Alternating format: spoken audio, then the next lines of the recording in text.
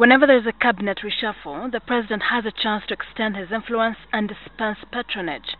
Yet, in a country where the politics of reward is conducted through the lens of ethnic enclaves, the question of who is appointed a minister elicits rancor and euphoria in equal measure. Even with the largest cabinet, in comparison to its population size in the world, there's always a slight hand in the interest of placating ethnic, special interest demands and the opposition. These are over 40 persons living with disabilities in Mbale. They are the latest to join a growing list of Ugandans agitating for cabinet positions following the appointment of a new cabinet early this month. As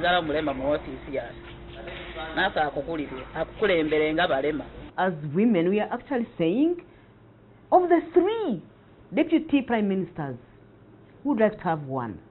A political analyst attributes this type of clientele patronage politics to appointments not based on meritocracy. And for a long time, people have been told, you didn't give us the right people, and therefore you are undermining your ability to benefit from the national cake. So people are saying, here we are. We have now voted correctly and rightly. So where are we on the dining table? However, the senior press secretary to the president, Don Wanyama, disagrees.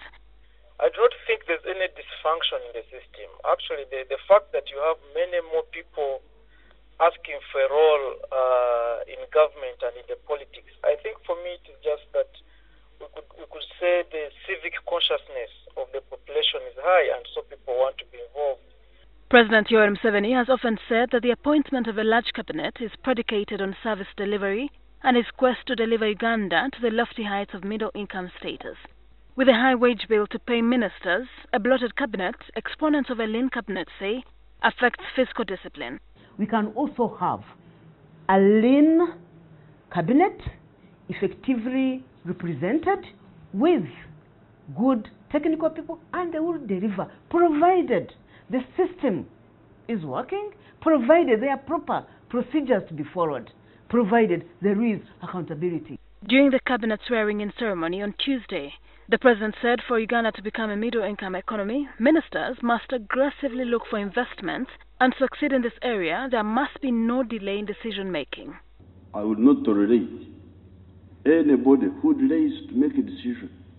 Yet, as he commences his new term to extend his legacy to 35 years in power, the jury is out on whether this cabinet will deliver the country out of the economic rough seas to the shores. Shiran Huchere, NTV.